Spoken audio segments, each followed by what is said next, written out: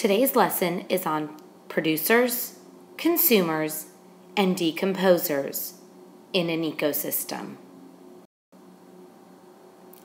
Everything in the natural world is connected. An ecosystem is a community of living and non-living things that work together.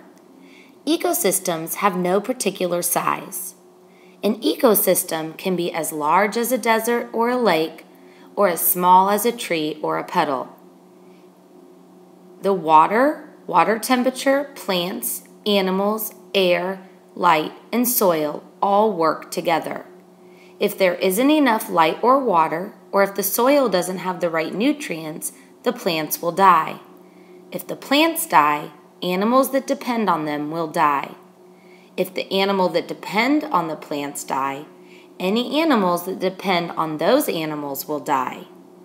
Ecosystems in nature work the same way. All the parts work together to make a balanced system. Within an ecosystem, organisms are classified whether they are a producer, a consumer, or a decomposer. Producers get their energy from the sun. Producers make their food through photosynthesis. The plants take in the sunlight, the water, and the carbon dioxide and give off the oxygen. This oxygen can also be converted into starch, which is stored food in other parts of the plant. This is how producers make their own food. This is important to the other organisms in the ecosystem because this is how they get the oxygen that they need to breathe. Trees, plants, shrubs, and different types of grasses are all examples of producers in different types of ecosystems. Algae and some bacteria are also types of producers. Remember, producers make their food by taking sunlight and using the energy to make sugar. The plant uses the sugar, also called glucose, to make many things such as wood, leaves, roots, and bark. Consumers get energy from other organisms. There are three types of consumers.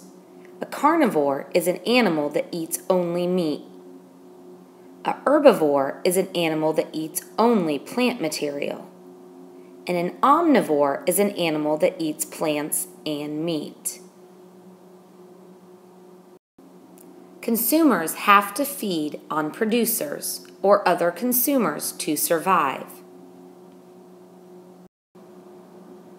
A consumer is any organism that can't make its own food.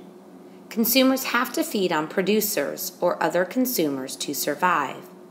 Deer are herbivores, which means that they only eat plants, which are producers. Bears are another example of consumers.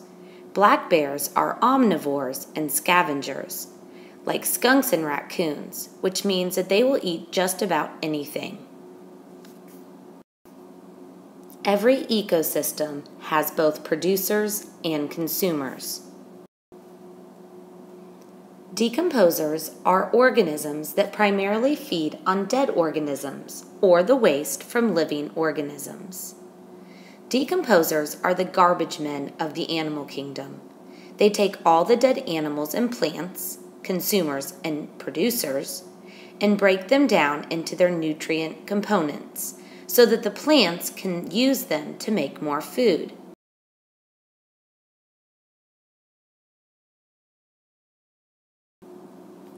Shelf fungus is a fungus that grows on the sides of trees. It grows into the tree and decomposes it slowly. Have you ever been walking through the woods and come across a dead log that falls apart and is full of dirt? That is because decomposers have been eating and digesting that log for several years, turning it into dirt that is wonderful for plants. To review, every ecosystem is made up of producers, consumers, and decomposers. Plants are the producers. This is because they produce their own food.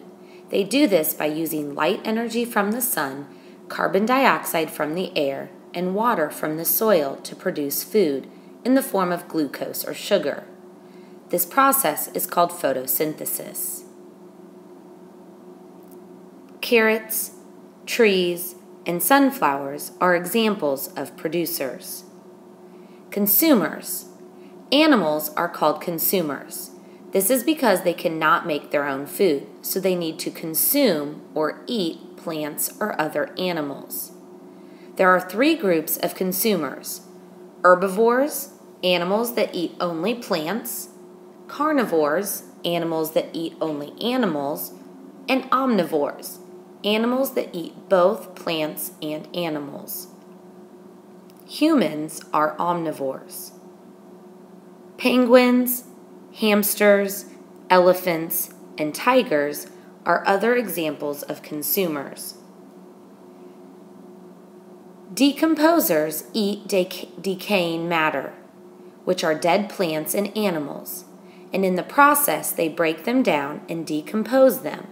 When that happens, they release nutrients and mineral salts back into the soil, which will then be used by plants. Bacteria, fungi, mushrooms are examples of decomposers.